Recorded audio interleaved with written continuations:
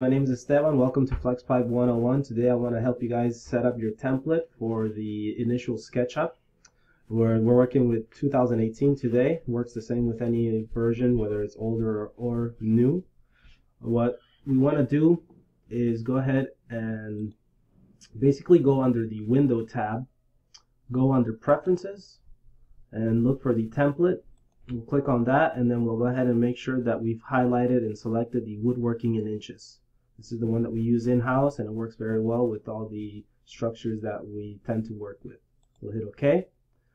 Next thing we want to do is that we want to change the perspective of the camera. So we'll go under the Camera tab. We'll look and scroll down towards the perspective, and then we'll switch that to the parallel projection. And we'll see right away that we've changed it and we've kind of squared it up a little bit more, and it's just a little bit easier for the eyes. And then the last thing that we want to do is go under the tab View, click on the toolbars, and here we're going to want to make sure that you guys have selected a certain tools to help you with your drawings. And if we look here, we want to make sure that we have, if you haven't already installed the Flexpipe Creator, go ahead and get online and basically download the Flexpipe Creator. So we want to make sure that that one is clicked in. The next thing we want to make sure that you have is the large tool set. So I'll just go ahead and unclick, and I'll click it back just to see what it is that we're looking at. And we see that it's on the left hand side. So this is basically your all around, all the tools that you need.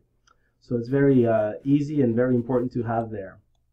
The next thing we want to make sure we have is the measurements. So again, I'm just clicking and unclicking and clicking back just to see where it's coming up. And here we see it at the bottom left corner of the screen. And this is the measurements tools for any time you need to input dimensions. This is where you're going to see the input. Next thing we want to make sure we have is the standard tools. And then once again, we click it back, and we're going to see that they are on the top left corner of the screen. After that, we're going to go ahead and do the styles. Styles is going to be right on the top. You can arrange these any way you want. It's just that we want to make sure that we have all these selected. The styles here are the different x-rays and different views, see-through views of the drawing and the structure. Next thing we have is the views, which is the houses on the top part of the toolbar, and then this is going to be for the camera views, basically top view, side view, right view, back view, etc.